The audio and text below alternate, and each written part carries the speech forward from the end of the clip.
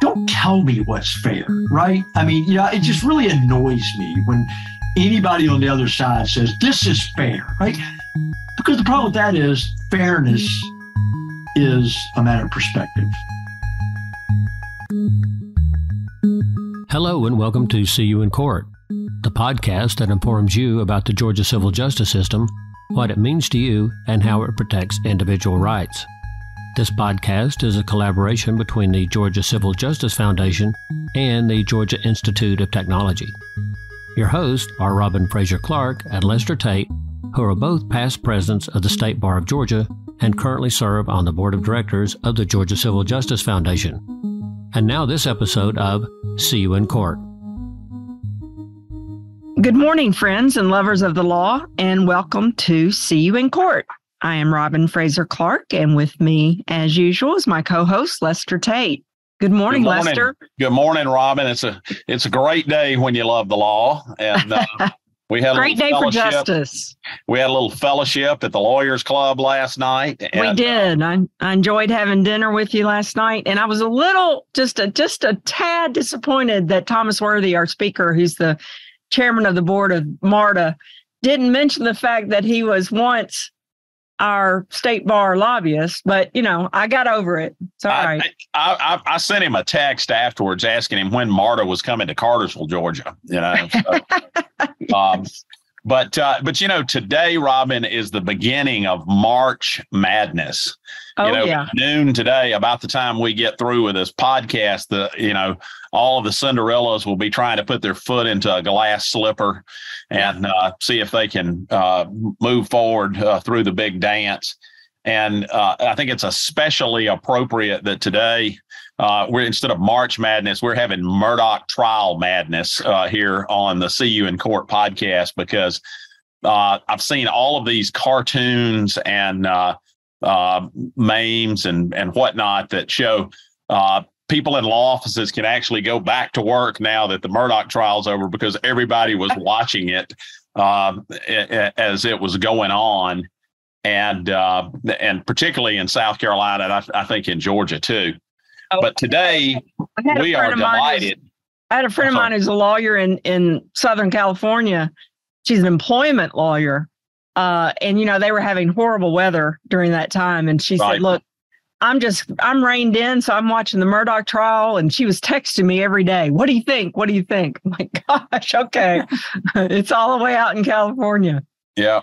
Well, and to help us, there are podcasts that are just devoted to the Murdaugh trial. So we felt like we had to get in the competition too. There are a bunch of documentaries, Netflix has one, HBO has one. So we had to have a Murdaugh trial expert. And we've got my friend, Bill Nettles from South Carolina with us today. Good morning, Bill. How are you? I'm doing great, Lester. How about you? Hi, Robin, nice to see you. Hey, Bill. Welcome to the show. Thanks for being with us today. Thank you for having me. So I'm going to give Bill's little bio here, and I may enhance it or whatnot as we go through. But Bill Nettles was the United States Attorney for the District of South Carolina. They've only got one district over there. We got three here in Georgia. But Bill graduated from the Citadel. I told him the other day I thought he was one of the more unlikely Citadel graduates, that I knew. Thank you. I take that as a compliment. He has his law degree from the Widener University School of Law, where he was on law review. He was a member of the Moot Court Honor Society. After graduating, he began a career that has taken him to every corner of the legal system, literally. Bill was a career public defender in Columbia, South Carolina, providing criminal defense to indigent defendants who could not afford lawyers. And during that time, he ensured that the legal system would not leave the economically disadvantaged behind. From 1997 to 2005, he was in private practice as a sole practitioner, continued to do criminal defense work, and became one of the region's most well-respected white-collar criminal lawyers. He also represented clients accused of drug crimes, handled several court-appointed capital cases, twice tried cases that were argued before the United States Supreme Court. and worked in the area of medical malpractice and other torts from 2005 to 2010. He worked at Sanders and Nettles. In 2010, he was appointed U.S. Attorney for the District of South Carolina by President Obama and was sworn into that office on May 3rd, 2010. As U.S. Attorney, he dramatically overhauled the office to focus on public corruption, fraud, and white-collar crime, while also greatly increasing resources for the extraordinarily important false claim and whistleblower division. Under Bill's leadership, the U.S. Attorney's Office made white-collar crime and public corruption the highest priority of the criminal division's efforts. He also earned national praise for innovative and intelligent approach to drug crimes. He's now back in private practice with his own firm, Bill Nettles, Attorney at Law in Columbia, South Carolina. Let's give it up for Bill Nettles. Wow. I'm really glad you didn't ask me to write that. It wouldn't have been nearly as good. I mean, really, I want to meet that dude. Well, I would say, Bill, that I doubt there have been many United States attorneys that have tried capital cases before as a defense attorney. Well, as a defense lawyer, you're right. Yeah, there's a fair number that have prosecuted him. Yeah, I had a unique perspective. And that's one of the reasons that we're glad to have you today. And I'll start the cross-examination here by getting you, and we're going to talk about the Murdaugh trial because now, and as I think a lot of our listeners may know, you and Robin certainly know, I went to law school in South Carolina, but never took the South Carolina bar. I didn't fail it. I just never took it. I came and I was only first in my class in one thing, and I was the first person to become a lawyer because I took the Georgia bar and you could take it before you graduated, and the South Carolina bar, you had to have graduated before you could take it. So I scored that single first, but I know a lot of lawyers in South Carolina, and they're all experts in the Murdaugh trial now. I've seen all of you on television. It's renewed old acquaintances. People I hadn't seen in 20 years. There they are on CNN. So, well, I got to tell you, I would like to make this disclaimer. Okay. I have consumed the minimum daily allowance to be a functioning adult in South Carolina of the Murdaugh trial. It is, that's a rabbit hole you could go down. And there are still some people that, we're still looking for. They went down that rabbit hole and, or not yet, but it's been I don't think there's been anything folks talked about in South Carolina like this since Hurricane Hugo, frankly. Yeah. It's been a while. So let's start out with laying a little groundwork here. Why did you become a lawyer? Did you have any mentors or anybody that steered you into the profession? It's kind of a long story. So I'll be brief. I was in a horrible car wreck, and I graduated from Citadel. I was racing sailboats. I was, just kind of, I had a fairly good gig going, and I was in this horrible car wreck. I almost died, and I thought I kind of wanted to do something a little bit more substantive. And so I volunteered teaching reading into prisons, into jail. And I met this guy that I had been teaching, and, I went to go see him. I'd see him a couple of weeks in a row, and he's like, "Oh, I'm not going to be here next week." And he's like, I'm like, "Well, I didn't understand anything about the process." And he's like, "I got this amazing public defender, and she got me this, she got my case worked out," or whatever. I can't remember what it got dismissed or whatever. I'd never even heard of a public defender when I was in college. Okay. So I did not have much of a exposure to the legal community, but I just thought, man, that sounds like a really cool job.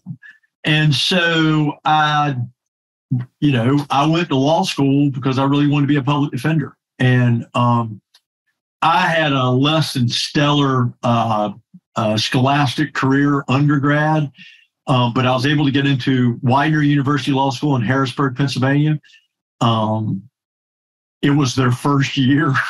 And so when I started law school, it wasn't even accredited. Like they didn't even have books in the library yet. And, I got out and I clerked for a law firm up there. And it was like a really cool plaintiff's firm. And they offered me a job, but I really wanted to be a public defender. So I asked them if I could just come down here, be a public defender for a couple of years and go back up north. And they were very amenable to that. And I came down, I was a public defender. I was a public defender for 3 years. And then I stayed. And so, I will just tell you that, that's not a particularly inspiring story, I recognize, but I will just tell you that I love being a lawyer. Most of my friends are lawyers. I think it's a really cool job. And, I enjoy doing it. I really do. It's a great job.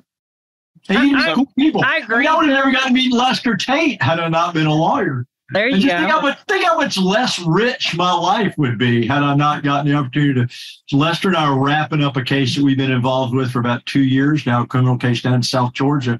I've got to meet some great lawyers in Georgia, and I've really enjoyed it. So do you like prosecuting or defending better, Bill?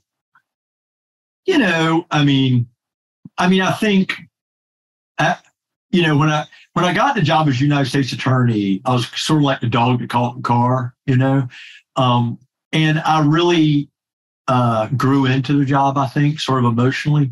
I think that just my nature, just the way I'm wired, I'm probably a little bit more well-suited to be a criminal defense, to be a defense lawyer. But I will tell you that being United States Attorney, and I'm not saying this just for any reason other than it's just the truth. I think both of them are very noble jobs. And I really do think that, when done right, as a prosecutor, the struggle as a prosecutor is the internal struggle to keep the power in check, right? And not let all that go to your head. Because the one thing I realized about being a prosecutor was just how intoxicating power can be. And, as a criminal defense lawyer, I've had, you can talk to my mom about it. I've always had a certain defiant streak, which is maybe a little bit of a difficult child, maybe, but I think it made me a fairly successful criminal defense lawyer. So I really enjoyed them both, and I have friends on both sides of it. And until I got to be United States Attorney, I don't think I fully appreciated, just how much good you could do as a prosecutor as well. So I kind of like them both, but I think that, I spent more time as a criminal defense lawyer, and I think I'm a little bit more temperamentally suited to do that. Yeah. Well, I know. Did you ever prosecutor, Lester? Did you ever prosecute?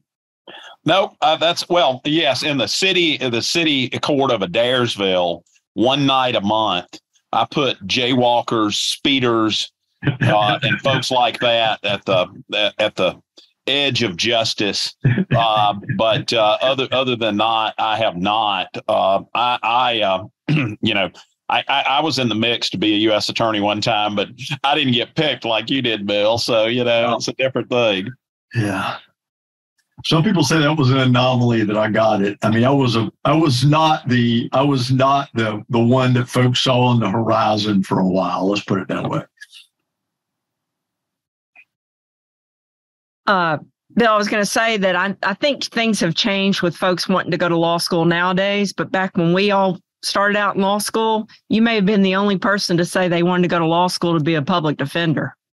I went to Emory Law School, and I'm pretty sure no one went there to be a public defender.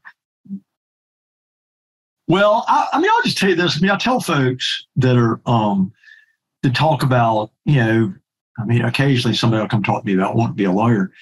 And I just tell them, I say, look, man, if you're going to law school to make money, you'll probably make money. You'll probably make a good living. But if the only reason you're doing it is to make money, you're going to be miserable. Just miserable, right? Look, I've been miserable poor, and I've been miserable not poor. And, the upside is it's better to be miserable with money than miserable without money. But I think the people that are happiest as lawyers are people who just like being lawyers, and I think it's, I mean, I think that the change that lawyers have brought about in this country is, it's staggering. It's staggering.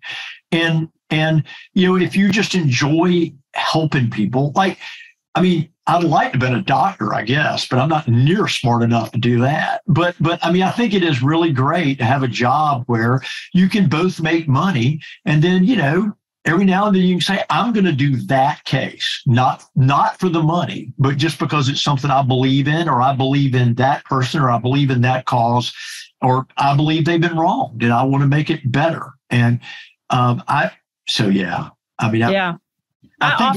if more people went to law school to help people, things would be better. I often talk about being a lawyer and how the power to subpoena information, subpoena witnesses gives us a special right and a special duty in our society, and to take those cases, because no one off the street can do that, but we can. We have that certain ability and power as lawyers, and to use it in the right way.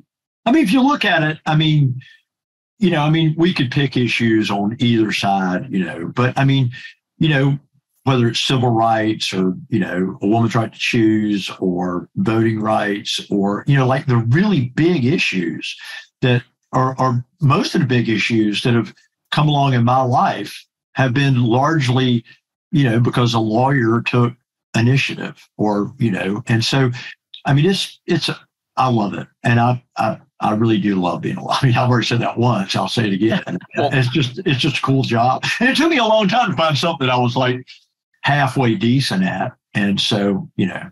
Well, I want to ask you, Bill, I know now you do something called qui tam litigation. I've always thought Latin, qui tam was Latin for caught cheating, That's actually pretty funny, Lester. And I'm going to use that, and I'm going to try to remember to footnote you, but don't hold me to doing it consistently. Okay. But that's actually, I'm going to work that into my little skit. I like that a lot. So tell us about the people, about how that's a big part of your practice now, as I understand it. And tell our listeners about that, if you would. Yeah. That's just another thing that I've just had a really good life, right? I just sort of fell into it, right? And basically what happened was, I got to be U.S. attorney, and then I realized that a function of big part of being a United States attorney was putting people in jail, which is just something I just never enjoyed, and frankly, I think that, prosecutors will say that, but I think that a really good prosecutor should be someone that genuinely does not enjoy putting people in jail, right? Because I think, that's a healthy check on that power, right? But I just genuinely didn't. You have to do it. I recognize it, but I looked around the office, and there were these two really great lawyers up on the floor above us that were doing this stuff called false claim. And it was two women, and they were, to my mind, they were the two best lawyers in the office. And I just kind of started, thinking about this, and I found it really exciting, the public-private partnership. I've always been very, I think, in business, in just about any field, a public-private partnership is a really good deal. And so I realized this whole notion that, false claims or whistleblower or qui tam or whatever you want to call it was interesting, because you got people in private practice bringing the case to the government deciding whether they wanted to go forward or not. And then even if the government didn't want to go forward, then, the people, the private lawyers could go forward in the name of the king, which is what qui tam really means, right? In the name of the king. But I call it cheating better. But anyway, and so I just became fascinated with it. And we did that really big, if you remember during the mortgage loan crisis, there was that big case, the robo-signing case. And we did that case. South Carolina did it. It kind of put us on the map. And so I then set about expanding that unit from 2 lawyers to 7, and took it from the bottom, quarter of the country to one of the top 5 districts, not even the top quarter, but the top 5% of the districts in terms of recovery. And, then we started looping in a piece where every case that came in that we did a relator interview with, I had somebody from the white collar sitting in. So the false claims cases, not only were, fighting fraud, but it was also a good source of good, solid white collar work to the white collar division, which I was building as well. So they worked together really well. Our budget at the United States Attorney's Office when I was there was about $9 million a year for the whole state. And after the first year I was there, we really ramped this up. The office, the District of South Carolina, put more money into Treasury than it took out by like multiples of a lot. Okay. There were years regularly when we were bringing in excess of $100 million a year. Now, that's not those criminal fines that everybody talks about, right? Which never get paid. This is money that goes into the bank, the Treasury gets discounted. And I found it a really exciting, fun, cool, rewarding thing to do. Look, stealing from the government, it's just, it makes me crazy. Because it's like a really good gig, right? If you're like a doctor or something like that, how great would it be to be, like you didn't have to worry about, like, clients would come to you and all you got to do is play by the rules, man. All you got to do is just do billing, and if you don't want to do billing by the rules, okay, by Medicare, Medicaid rules, don't take Medicare, Medicaid, right? But you can't have it both ways. Or defense contractors. We have a lot of defense fraud in South Carolina because we got a very significant. So anyway, I enjoyed it. In case you can't tell, I enjoy talking about it, but I'll stop right there. But I enjoy it. I really do enjoy doing it. And it's been very, we've got a really vibrant false claims practice now, and we've got cases all over the country, and we're really enjoying doing that. And your rest of your practice is criminal defense, personal injury, just everything, or is it just criminal? Yeah, we do a little bit of. Look, look. There are a lot of really, really, really capable people that are like fighting in the sandbox for personal injury cases.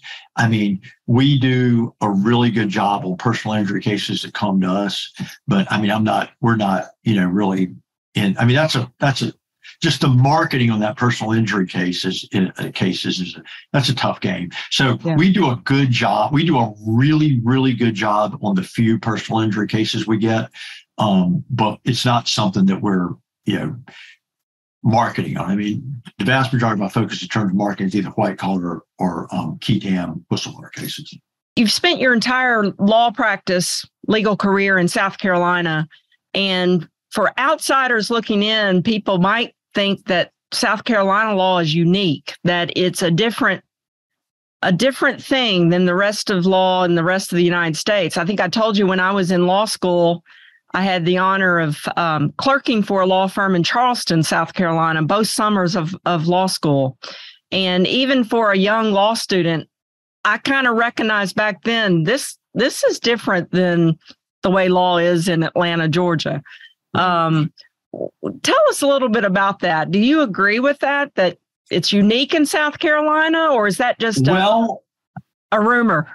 Yeah, right. Well, I don't know, right? This is the only place I've ever really practiced. I practiced in Pennsylvania as a law clerk for a little bit, and even there, that was a law firm that was in a fairly small town in in Pennsylvania. So, this is the only world I know. But I do know this, all right, that, I hear that from other people. I think, South Carolina is still, look, y'all have got Atlanta. I don't know what the population of Atlanta is, but it's probably, a fairly significant portion of the whole state of South Carolina, right?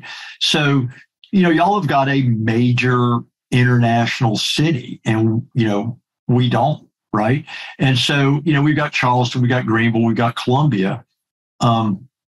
But none of those are anything like Charlotte or Greenville or even, Raleigh for that matter, But so, I think South Carolina is still largely it's a lot a lot of it's still very, very rural. Not that y'all don't have a lot of rural areas in Georgia, but you've also got something that offsets that, which is it's an international city, Atlanta. And so, I think that I don't really have a frame of reference on that. Although if I was forced to talk about it, I would probably think that it's probably not dissimilar to a lot of states that, that are, the population is similar to South Carolina. Well, one of the things that hit me, and like I said, I only spent, my law school years there, didn't take the bar, but with so many people. And when you and I met, and that was one of the questions I think Robin had something about us meeting. We didn't meet in law school. We've met, fairly recently, but we know a lot of the same folks, even though I only spent, my law school years over there. And one of the things that always, about South Carolina, like the number of people that I could look back on that, had, been elected to public office or been on the bench or, I clerked for Richard Gergel, who was a 34-year-old sole practitioner. Now he's the, U.S. District Court judge, in Charleston.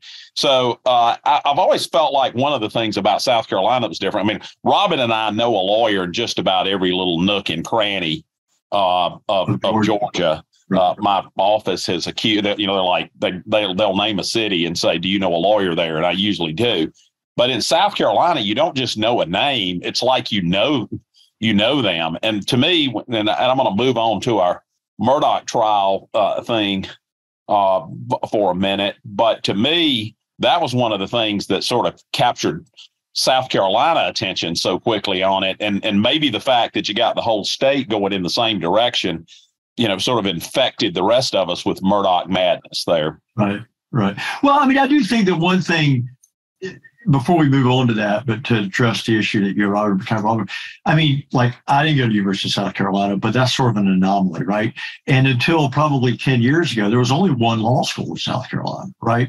So, I do think that, probably fostered an environment of, where, depending on how you look at it, right? You could call it collegiality, you call it incest. I don't know, depends on which side of the, depends on which side of the fence you're on that. But until fairly recently, there was, and forever and a day, there was only one law school in South Carolina. And, now, of course, they've got the law school down in Charleston, but, which I think is good. I think it's good. I kind of believe that, I believe that, there needs to be some qualifications and all, but I think the market does a pretty good job of sort of sorting out, and I would hate to think that, that people don't get, look, I didn't know I was going to go to law school or even want to go to law school till I was way out of college, right?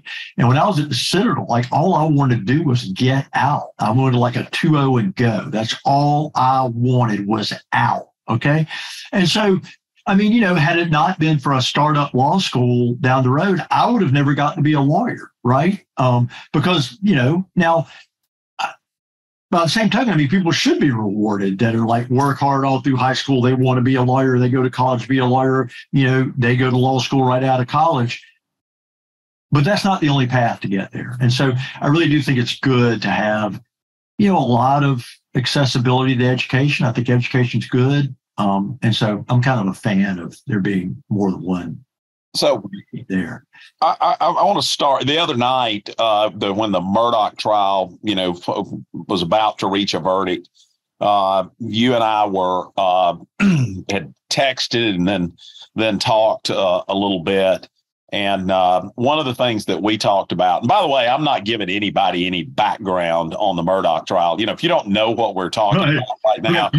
Can you believe this? There were five people who swore on a Bible that they had, in Colleton County, had never heard of the Murdaugh trial. Right. It's hard to believe. Right. Hard to believe. But one of the things we were talking about is, every time that a major network goes in and you talk about these kings of the legal field in South Carolina that go back, this prominent legal family throughout the state. And I think I had a little bit different take on that than what was being broadcast. And you and I were talking about it, and I didn't really have I didn't live there, didn't know everybody as well, only went to law school there. But I think you should. Let me tell you something, Lester. Everybody in South Carolina knows you. Well, or there's nobody. Okay. I hope I should be flattered by that. So, but I'm not as famous as the Murdochs. So well, right. You're probably lucky, right? Yeah. So tell us sort of what position they occupied, if any, in the South Carolina legal hierarchy. I mean, look, they had, and it's not their fault, right? I mean, and look, I'm not a media basher. I understand that the media and press is a big part of democracy. So I'm not.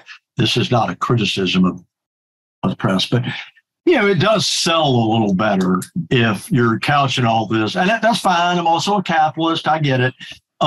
It does sell a little better if this is like this if this is this statewide dynasty that's either falling or faltered or, only time will tell.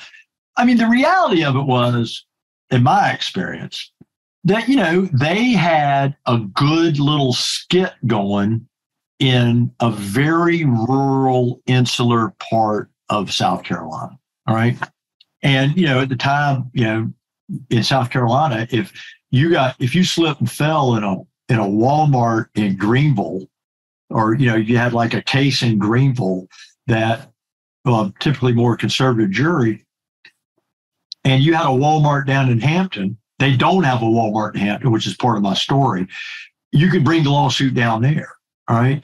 And so they had these, juries that, if you're pro Murdoch, it would be, those juries loved them. But you hear the stories about how, they bump into a Murdoch at a grocery store and they just say somebody had a car wreck and they would, represent them for free. And, that's one angle. The other angle is, forever, Murdoch was the prosecutor down there. So, and everybody knew everybody on the jury. And so you're on the jury, and the Murdoch is this week he's asking for money on a car wreck, and next week he might be deciding who to charge, right? And so, that all got a little sort of convoluted. And, you don't have to be like an ethics scholar to understand how that could get weird. And then you just sort of couple that with the fact that, like, to my knowledge, there weren't any checks and balances down there. And, so, one of the things, like, on the few occasions, I didn't go out seeking to be interviewed on this stuff. I was really trying to keep my head down on it. It just reached a fever pitch. Almost to the point that if you were being interviewed regularly about the Murdoch case, it was almost an indictment that you didn't have anything else to do, right? You know what I mean? It was just really like, you look at, it's just kind of like, I got work to do, man, but, and so, there was just like, but on the couple of occasions I got taught, it really did start to bother me a little bit that they were being portrayed as this, they were like aristocratic family in South Carolina. They just weren't. They just weren't.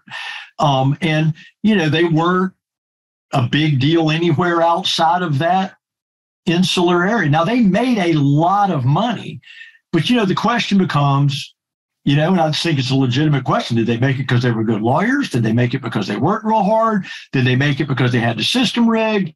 And those are the sort of questions that I think, folks wonder. But the one thing about one of the many things about this case was, I think it showed to me and I got interviewed by Sky TV in England, and they were trying to make it like, oh, this is a Southern Gothic thing. I'm like, hey, look, man, this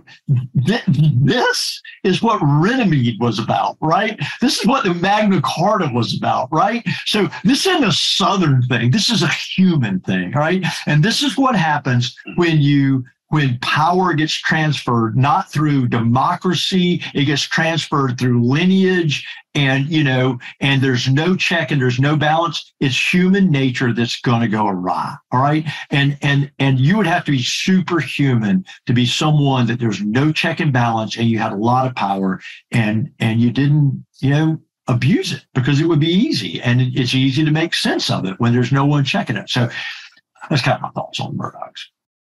My experience is that anytime a lawyer commits a crime, all of a sudden they're prominent. Well, right. Prominent lawyer does this. Right. You've never heard of the guy fun. before. I mean, and actually, when you think about that, right? Because it's really like no fun picking on like if you're just like, oh, this guy's a sorry lawyer, and he's he's not, and he can be kind of like, what's interesting about that, right? That happened in Georgia, Robin, with Fred Tokars. Nobody I knew had ever heard of Fred Tokars. Well, he hires a hitman to kill his wife in front. That'll get you in the news. And then he's prominent. And same for Tex McIver, who shot his wife in their car. He was an employment lawyer, and they kicked him out of the firm. But now all of a sudden he's prominent. Right. I will say that, I talked about that, and it really surprised me the number of people that reached out to me who were just like, just thank you, from South Carolina, just thank you, because they were, I'm not going to say they were nobodies. They had a firm that had made a lot of money, and they had a niche, and, they'd done really well at it. But I don't know that they had any cases on the docket any place other than those other, I'm sure they have some, but it's not like they're like Motley Rice or anybody who's got like cases all over the country, or, that have really got like this sort of a bigger reach. Their world was those. So one of the things I thought, I enjoy tradecraft. My trade is being a trial lawyer, and I like watching other people do that. And I sort of felt like a lot of the elements of that case were, it's the same elements that made Yellowstone a hit. You've got. I tried to like that show. I just can't. You've got this dynasty, right, that you can dress all this up. But I was really more intrigued, I think, with the lawyers and what you were talking about, it being Runnymede. And, so much time now, we hear, oh, the U.S. Supreme Court has done this and the Supreme Court's done that. And I doubt anybody's ever really persuaded a Supreme Court justice of something different than what view they had before they walked on the bench in the last 15 years, at least. But this went back sort of to the roots of justice, and in a tiny little courthouse, I'm fond of saying that at one time we had great towering trial lawyers in little wooden courthouses, and now we've got a bunch of little wooden lawyers in great towering courthouses. And this was sort of a return, to that. So I knew, Jim Griffith. He was on law review with me at the University of South Carolina. Have known of and met Dick Harpootlian, a time or two. Did not really know anybody on the prosecution team, which was kind of shocked me a little bit, because I felt like I knew a lot of lawyers, but I hadn't heard of them. But what can you tell us about them and about their game, I'll say, as trial lawyers in South Carolina? Hey, look, Dick and Jim, full disclosure, they're friends of mine, right? So, but I think objectively they are, I've always viewed them as very, very, very, very among the best, an elite group of trial lawyers in South Carolina. And they're people who, their skills I respect, and they're really good, right? And I don't know what to say about that. They're good lawyers. And I would, I'd hire him, right? If I was in trouble, if it couldn't get me. But anyway, but because I wouldn't want to make a fool of myself, right? Represent myself. But yeah, no, they're in the top. And then, I think the other thing is, Creighton Waters, who is a friend of mine. We're an acquaintance. We know each other and I respect him. Okay. He's not like, Dick and Jim and our both social and professional friends. And Creighton is, a guy who, he's a good prosecutor, right? I think he's nothing flamboyant. And prosecutors shouldn't be flamboyant. It's the facts. These are the facts. And, I'm not saying he's dull or boring or anything, but I thought he did a good, solid job putting together a complicated case. I know there's been some disagreement, between the defense and the prosecution about the quality of the investigation. But that, I think it's something that the jury needs to know all the time. And I hope that society doesn't think that because defense lawyers are pointing out deficiencies or perceived deficiencies in investigation, that it's an indictment of the agency. But I just think that, that a jury's got a right to know, exactly how much weight to give to the government's case. And the only way they can judge that is to have been provided sort of alternative theories, or maybe things that could have been done better, or things that could have been done differently. And so, this is all just a natural part of the criminal justice process. And, I wish folks would stop maligning the defense, like they had the audacity to really put the government's case to a test. That's what a trial is supposed to be, right?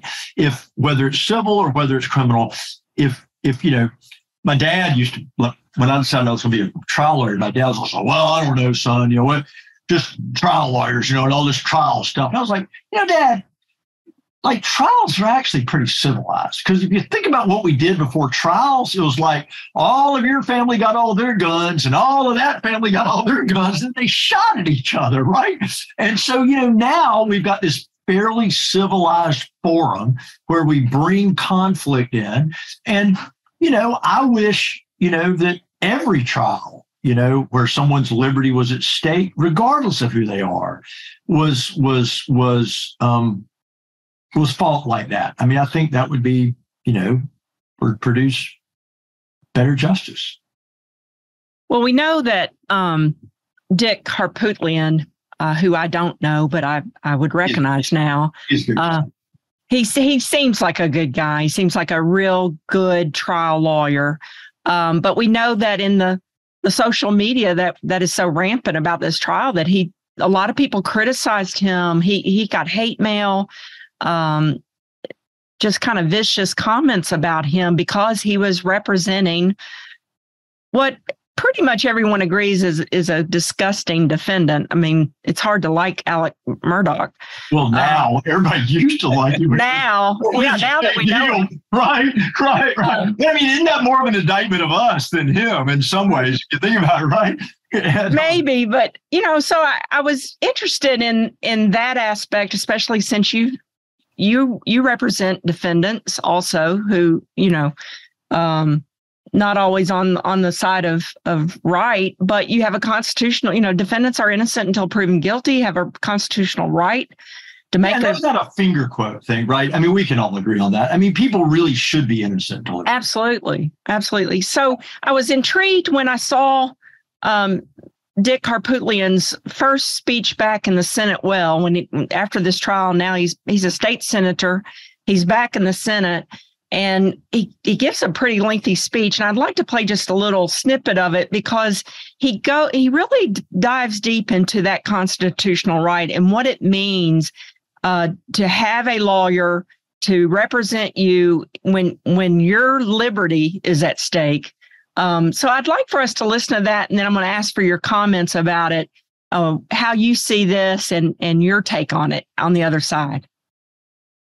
My personal observations are that I've been doing this almost a half a century. And it's still, fun is the wrong word, but it's still as enjoyable today for me as it was almost 50 years ago when I began this process of trying cases. And I've tried hundreds and hundreds of them, big cases, little cases. I've won cases, I've lost cases. But that process, if it operates correctly, can be so satisfying to the lawyers. Now, the client, if they lose, they're not satisfied. If they win, typically they feel like they should have won anyway. So it's really not, it's not particularly fun for them or satisfying for them. The second point I'd make is this, and the senator from Charleston has questions about the integrity of the system. Now, I disagree with Judge Newman on some of the rulings he made. He ruled, we objected, it's in the record. The Supreme Court, Court of Appeals have a chance to look at it, and maybe even federal court. But that's not based on bias, or he just had a view of the law different than I had. Now, the third thing I want to say is this. There are, and of course, unfortunately, people feel compelled to express their opinion on things through the internet. Somehow they got a hold of I guess it's on my website, my email. I really wanted that big case you had, but that's not what they chose to send me. Most of it was very positive. A lot of it were people that were watching this in Germany or England or the Netherlands, or wacky. I don't know. They don't have anything else to do in those countries, but a bunch of people here also gave me suggestions on a daily basis what we should do or how we screwed up yesterday. But the folks that sent me you are a rotten piece of scum, and I hope you die of, let me clean this up a little bit, rectal cancer. They have a misapprehension of the system. They have a misapprehension of our justice system. While they're very familiar with the Second Amendment, they apparently haven't read the Fourth, the Fifth, the Sixth, or the Eighth Amendments that guarantee us the freedom, or guarantee our freedoms of ourselves and our property. John Adams, the second president of the United States, in 1770, 8 British soldiers were charged with murdering colonial activists, demonstrators, who charged them. 8 of them were indicted and charged with murder. John Adams represented them. 1770. 6 were acquitted, 2 were convicted of manslaughter, none were hung or whatever. Now, he said that everybody deserves the presumption of innocence and the benefit of counsel. Why? I don't understand this presumption of innocence and everybody's entitled to a lawyer is such an alien concept. But trust me, there are literally hundreds, if not thousands, that me and my co-counsel, we got emails. Not all of them wished rectal cancer on me, but most of them are fairly critical. And so those are people that don't understand the Constitution. They also understand one other thing. I took an oath 49 years ago, and I pull it out from time to time and read it as a lawyer because oaths matter. Your word matters. I will maintain the respect and courtesy due to the courts of justice, judicial officials, and those who assist them. To my clients, I pledge faithfulness, competence, diligence, good judgment, and prompt communications. To opposing parties and their counsel, I pledge fairness, integrity, civility, not only in court, but also in all written and oral communications. Now, I've not always upheld that particular oath promise there, but God knows I've tried. I will maintain the dignity of the legal system and advance no fact prejudicial to the honor and reputation of a party or witness unless required by the justice of the cause which I am charged. I will assist the defenseless or oppressed by ensuring that justice is available to all citizens and will not delay any person's cause for profit or malice. So help me God. This is an oath I took 49 years ago, and I take it seriously. And by the way, my interest, you don't have to convince me you're innocent for me to represent you. That's not the issue. The issue is, can the state prove your guilt beyond a reasonable doubt? And once you decide that position, you are free to do what is in your client's best interest. If your mind is muddled with, is he innocent or guilty? You cannot do your job. And I've prosecuted, I've put a man in the electric chair. I've defended a man who went to the electric chair. I've done both sides. I'm not a Red Sox fan or a Yankees fan. That's not what this is about. This is doing your job. To those who out there, this may appear on YouTube somewhere, who don't understand that, go read a book. Abraham Lincoln represented 20 murder defendants. Not all of them were acquitted, but he fought for every one of them. This is about a system. And by the way, that system doesn't exist in this state without us. That's the attractiveness of being in this body. We shape how that system works. That's an impassioned speech, obviously. He thought ahead, brought the oath with him because he wanted to share it again. I thought it was a magnificent speech. But I saw on Twitter, some people criticized him for that speech. What are your thoughts, Bill?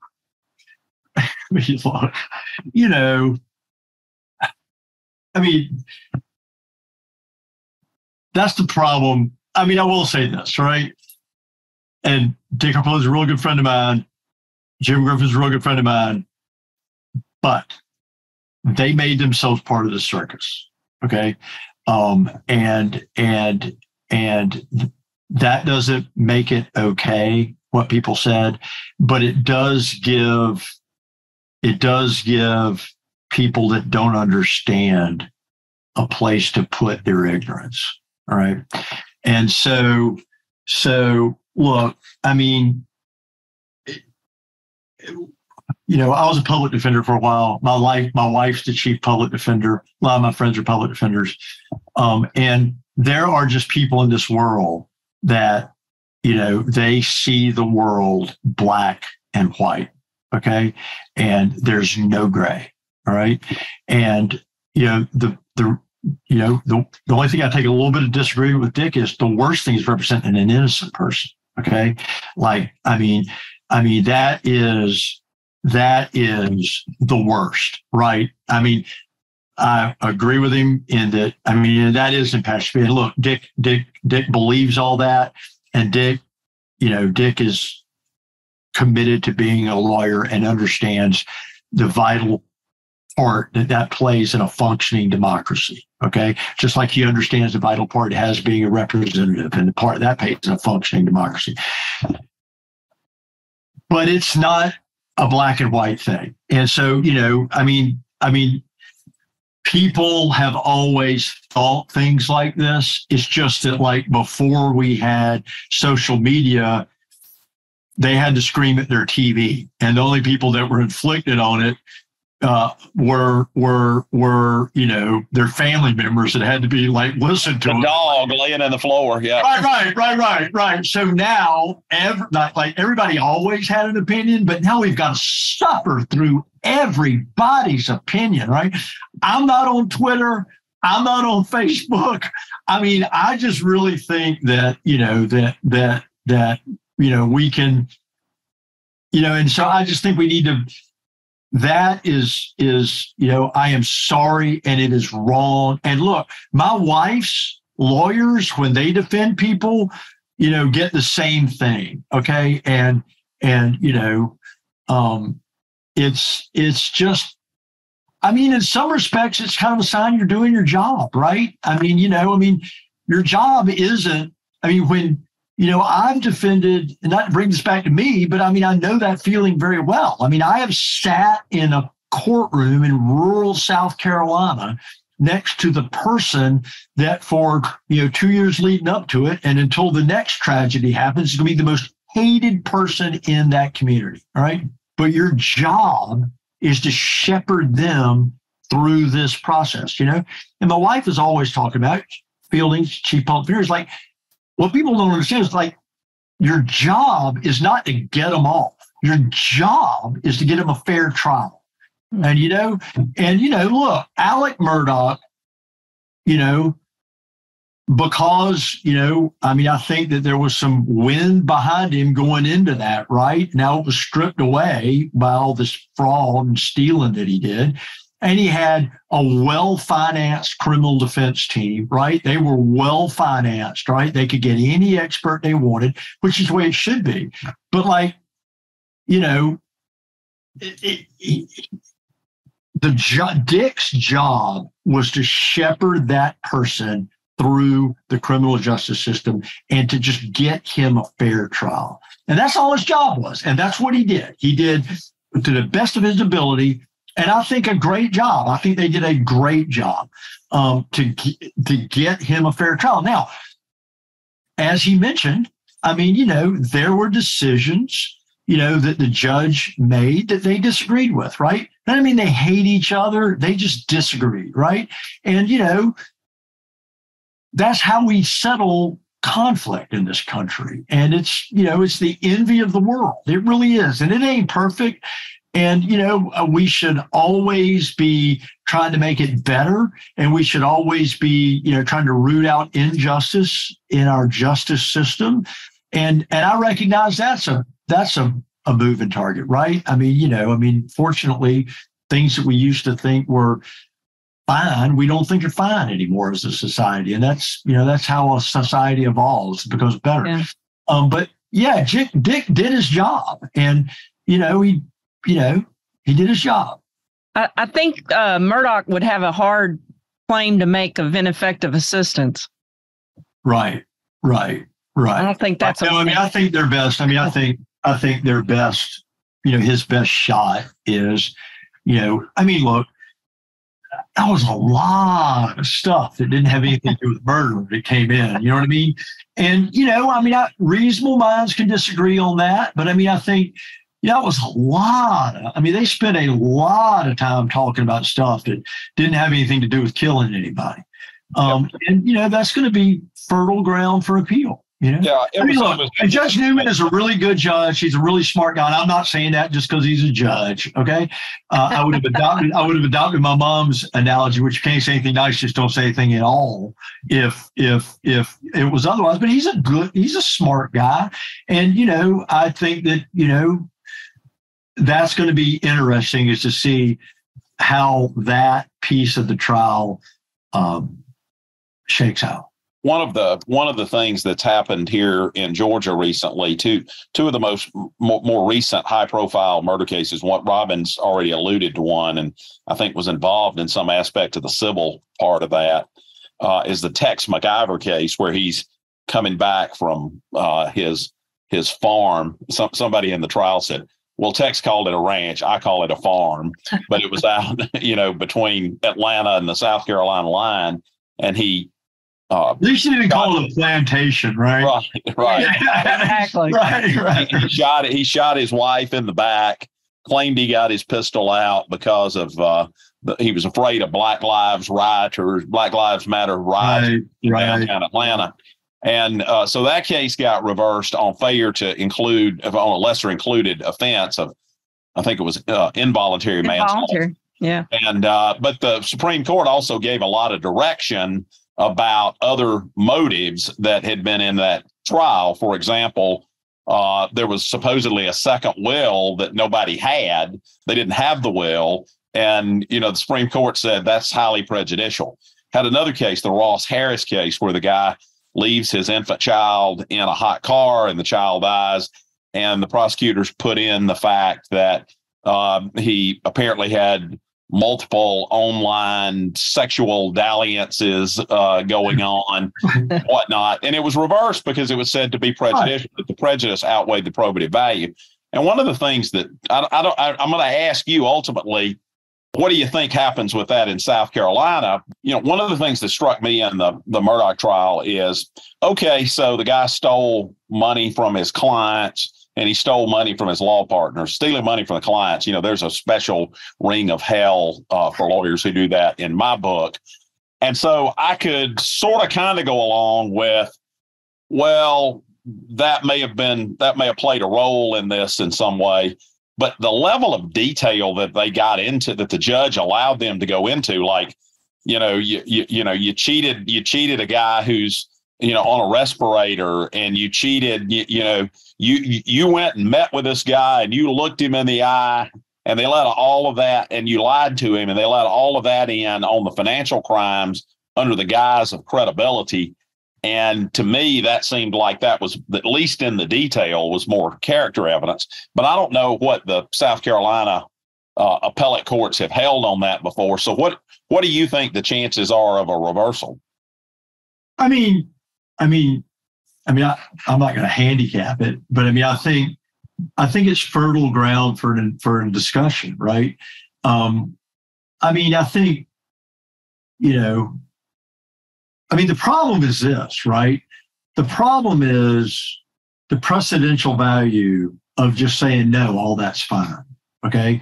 And so, that becomes like basically just making it fairly like for character assassination. Right. And so, I can tell you one thing I thought was kind of, so my wife and I were talking about this, Phil and I were talking about this. And look, I'm not criticizing the job anybody did, right? But just a thought, right?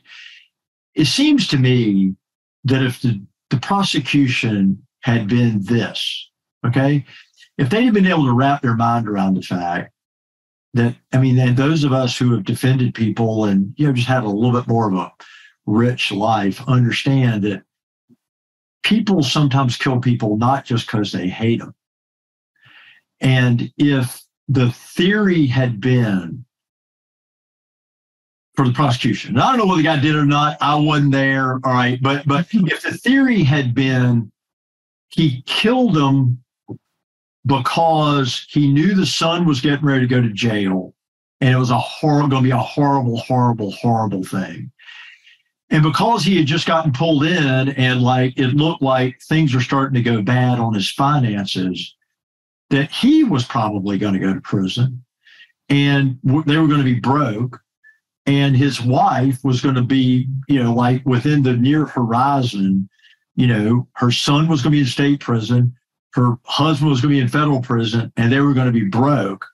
And, he did it because he didn't want to see them go through all that shame, because that's one of the things we do know in the South, just this shame is a horrible, and there's been a lot, and that the crime was committed to keep them from having to go through that shame.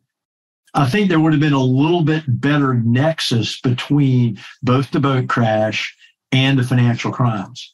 But I think that I always, I think that there's, and I'm not judging the judge, I'm not judging anybody, but I do think there's a fertile conversation to be had about, first of all, was there really a nexus between, under the theory that the government went forward on, which was he did this, I'm not really sure why. He did it to keep, because it wasn't like they had the information and they were getting ready to come forward and disclose. So, so I think there's probably some fertile discussion about whether there was a close enough nexus between the murders and the financial crimes, right? And then once you get past that, it's almost like uncle, right? How much more can you bring in? And, it's like the best analogy I can give is in capital cases that I've done, when you have victim impact evidence, right? There is sometimes it's like, okay, that's just too much. The president, the probative value has outweighed the prejudicial value is outweighed more prejudice. It's more. I'm dyslexic, all right? So I get that backwards. But the prejudice is greater than the probative value. But victim impact statements come after a conviction. Right, but that goes to whether they're going to get killed or not, right? So, yeah. So, and that's usually that's the part you're really fighting over, right? Sure, right. Because capital cases shouldn't be a whodunit, right? No, so right. I think those are two issues that I think are going to be, and I think there was another issue about a Doyle issue when they asked him about this is. Why didn't you come forward? Why didn't you come forward and tell us right. about this sooner? about being there. Really, yeah. And, a lot of that has to do with when your right to counsel is attached and all that. And to be candid with you, I mean, and that gets fairly in the weeds about the timing, all that. And to be candid with you, I didn't follow it close enough to know exactly. But I mean, those are issues that, I think are legitimate issues for review. And, to be fair, it's really hard being a judge. And, these are decisions that, that should be, that there's a reason we make these decisions, with a little bit of time and, like it's a little bit, less, a little bit more dispassionate. So we were talking the other day when I invited you to be on and talk about this. And we were talking about one of mine, Robin's favorite authors, Pat Conroy, who you were telling us is the godfather to your children.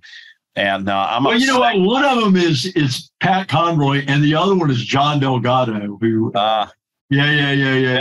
I know John as well. I remember John coming and speaking to us when we were in law school, and just great passion for being a criminal defense lawyer. Passionate man, very passionate.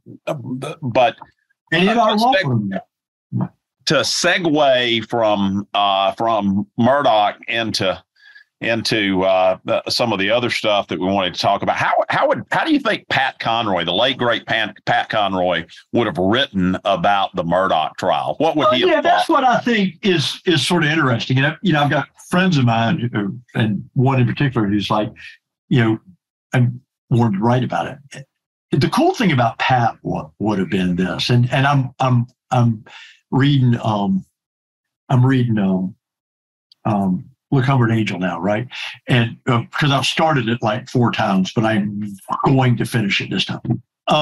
And is that the beauty of Pat would have been like he would have taken that, as fantastic as that story is, and he would have taken that, and it would have been the kernel for something just even bigger than that, right? Because he would have what they say about, it's not that Southern writers are that creative; they're just good reporters, And so I mean, he would have taken that really great story and not just chronicled it, right?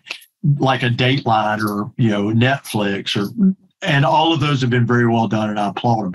But he would have taken that and used it as the launching, in my opinion, he would have used it as the launching pad for his amazing creativity. And he would have had a way of weaving in other stories and would have developed them into, people that he,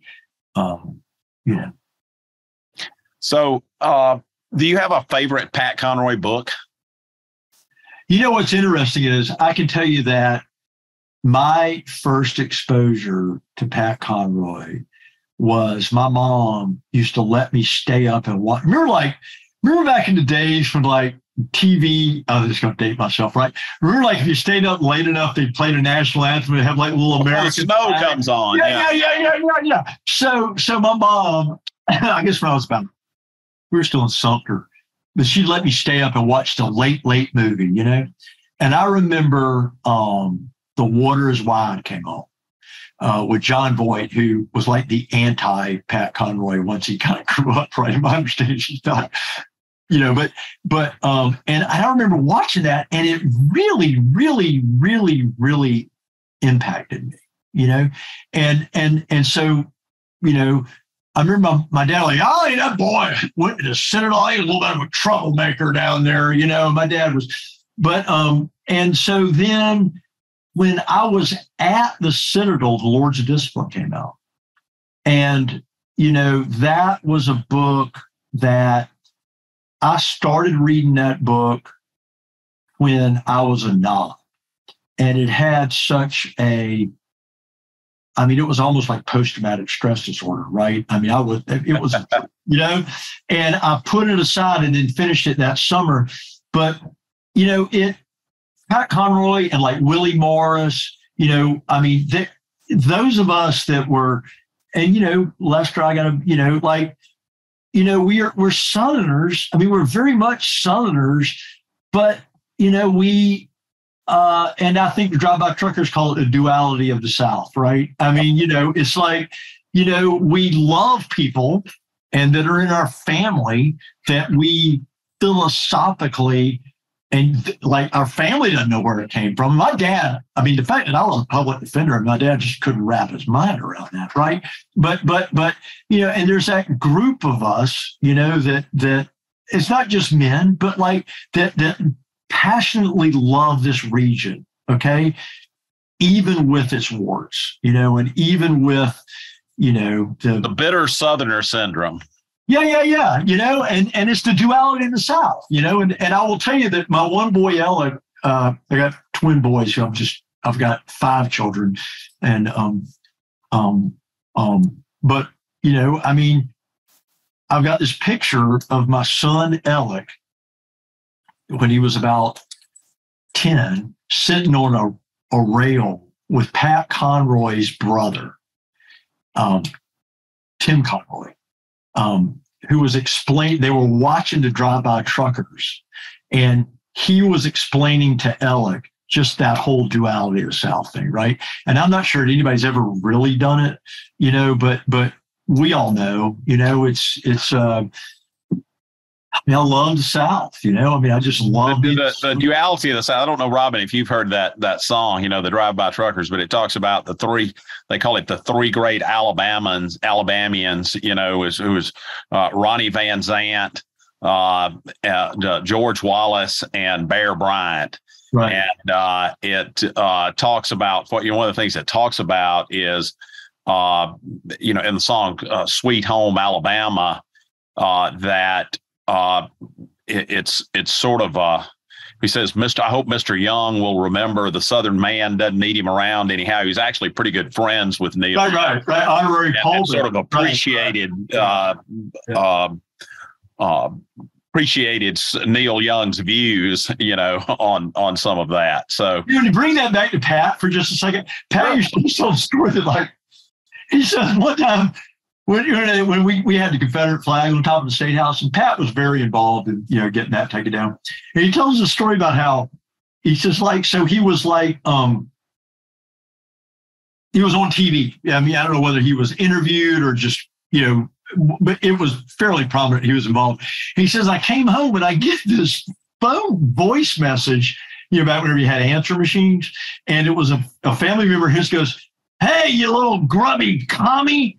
I saw you on there blah, blah, blah, blah, blah." And then he says, with apologies, he says, "Love you. Can't wait to see you at Thanksgiving." It's just kind of yeah. So now we come to the culmination of our show, I think, today, which is where we put everybody on the spot, although we do give you advance notice, right, and ask their definition of justice. And I'll tell you, with a lot of guests, I think I know what they're going to say, but I have no idea what the great Bill Nettles may say. Well, I don't know. I don't know. Well, you have to go get the great Bill Nettles, but this is the Bill Nettles you got for right now. Okay.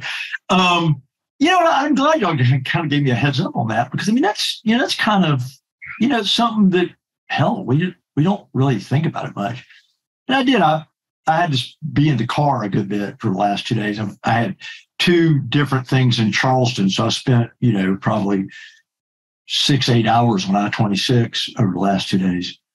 And what I think, I mean, first of all, I was trying to think about that. And I started thinking about, if you define justice, well, first of all, you got this whole notion that one of the things that always made me crazy, and still does, the criminal offense, it doesn't make me crazy because I don't want to, I just find it disingenuous. It's when a prosecutor or a defense lawyer says, Bill, that's fair. All right. Don't tell me what's fair. Right. It just really annoys me when anybody on the other side says this is fair. Right. Because the problem with that is fairness is a matter of perspective. Right. So I really ran that around in my head a couple of times. And then you got the whole notion that what's fair today? What we think of, what they thought of it was fair in the 60s, 70s, even 80s. We don't find that fair anymore.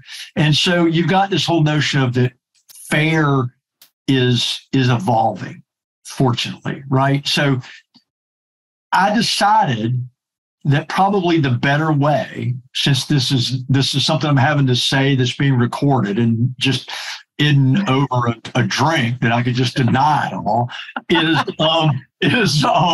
that I believe fairness is the absence of injustice. That justice is what happens if you take out all injustice, and that's what you're left with. And so, I appreciate the heads up because I couldn't come up with that, but I don't mind telling you. That's a great definition. I have clients too that tell me something's not fair, and I remind them that fair is a place where a pig gets a blue ribbon. Right. But that's great. We've really enjoyed having you on today with us, Bill, we've been talking with former United States Attorney for the only District of South Carolina, trial lawyer Bill Nettles. You can read more about Bill on his firm's website, billnettleslaw.com, and you can follow him on Twitter. I thought you said you weren't on Twitter, Bill. All right. Okay, let me tell you something. Wait a minute. I did a thing on Dateline that I'm very proud of, where it's called Crossroads. If you Google that, Dateline Crossroads, it's about this program we did on community level law enforcement, right? And so they said, when it was getting ready to air, I remember the families on TV, and they're like, you got to get a Twitter because we're gonna want you to comment. And I was like, so I opened up a Twitter account, and then it just scared me to death, right? It's the reason I don't have guns in the house, right? Because if you say something on Twitter or you think something, I don't want everybody knowing everything I'm thinking all the time, okay? Because it's not always good, right? And so I stay away from that. Yes, I've got one, but I don't think I've posted anything in 5 years because it literally I've surfed big waves. I've mountain bike rid. I've done stuff you have to wear a helmet. Twitter scares me to death. Okay, so I just stay away from it. Yeah. So don't follow Bill at No, you can look. If anybody's written anything, it's not me. I'll just tell you that. That's great. Thanks, Bill. It's been a pleasure having you on the show. I appreciate it. Thank you.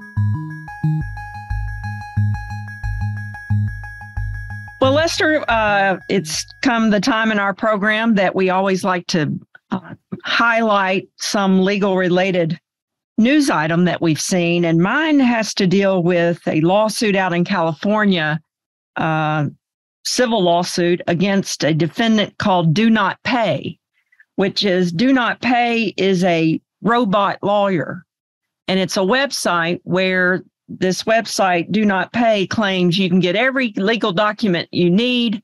You don't need a lawyer. Just go to our website, get the documents and file them, and you'll be great. And apparently that's not true, that you will not be able to just file the documents they provide on the website and win your case.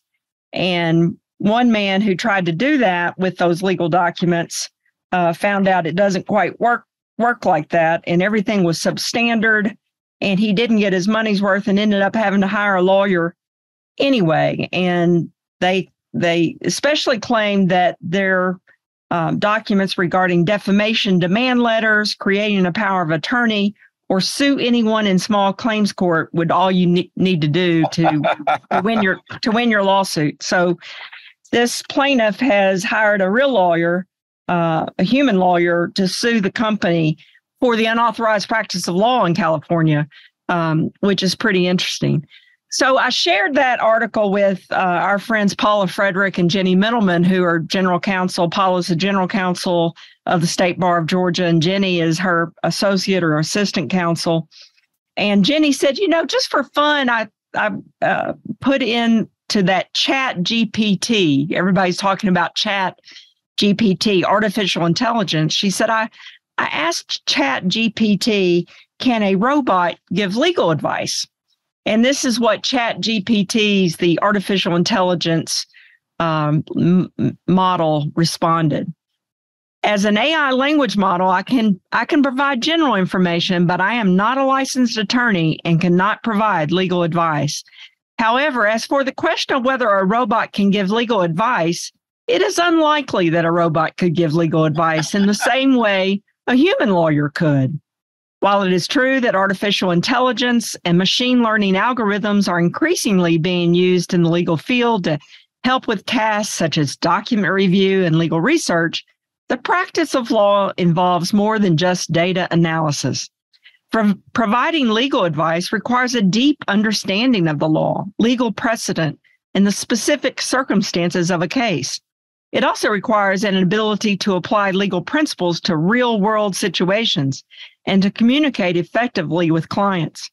Therefore, while robots and AI may be able to assist lawyers in certain tasks, they are unlikely to be able to provide legal advice in the same way that a human lawyer could. Any legal advice given by a robot would need to be reviewed and approved by a licensed attorney, and even then, it would likely be limited to relatively simple legal matters. So, the good news is we're not going to be put out of business, Lester, by robots or artificial intelligence. There are just so many gems there, Robin. Like when Do Not Pay got sued, they didn't hire Do Not Pay. They got a real lawyer. Yes. And also I've always felt like these online, type things that are going to replace lawyers. People ask me, like, were you worried about that? And I'm like, nope, it's going to create more problems. They're going to end up paying me more in the end to straighten out their problems because they've, really dug in deep. And I'm finally reminded of the old saying that a lawyer has himself represents himself as a fool for a client. And clearly that robot is nobody's fool there, not giving the advice. What you got, Lester? I have nothing. I'm on the cutting edge here today because I'm going to talk about an article that's going to appear in today or tomorrow's paper because it's been something that's been extensively covered in the press. But there was Georgia's Judicial Qualifications Commission, which has ethical jurisdiction for judges in the state of Georgia. And which I served on for a time in a previous incarnation. It's had a case against a Court of Appeals judge, Judge Christian Coomer. And Judge Coomer was previously practicing law here in Cartersville, Georgia. He was in the state legislature.